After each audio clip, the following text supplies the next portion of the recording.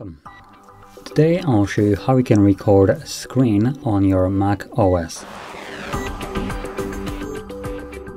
I'm using a MacBook Pro, but obviously you can do this on any kind of other MacBook or Mac as a desktop. It's all running the same kind of system. So I'm going to start off by just kind of bringing up the keyboard just so you can kind of see visually what buttons we will be pressing. And all you need to do is press Command. So this button right over here, as you can see, it lights up in red.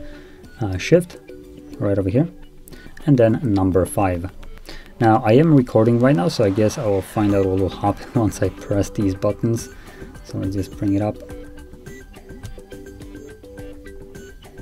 Okay, it's still actually recording. As you can see, it brings this little overlay at the bottom. So from here I can choose which option I want. Now I believe just because I'm recording, it actually, it doesn't bring me the options that I would normally see. So these are for screenshots. I'll clarify this. So these 3 are specifically screenshots. If I select this one, it will just capture an entire screen. And there's a window, so hover over a window and then capture just the window.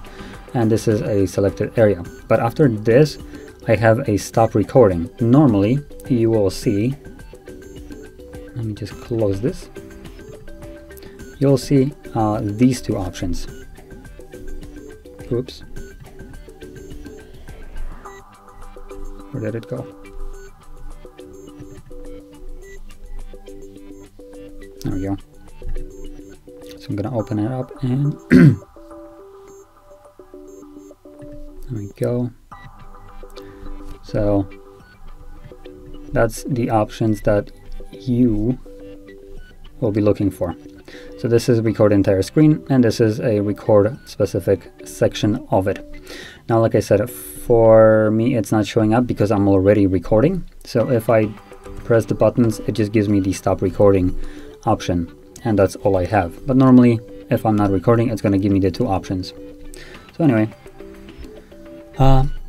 if you found this video helpful, don't forget to hit like, subscribe, and thanks for watching.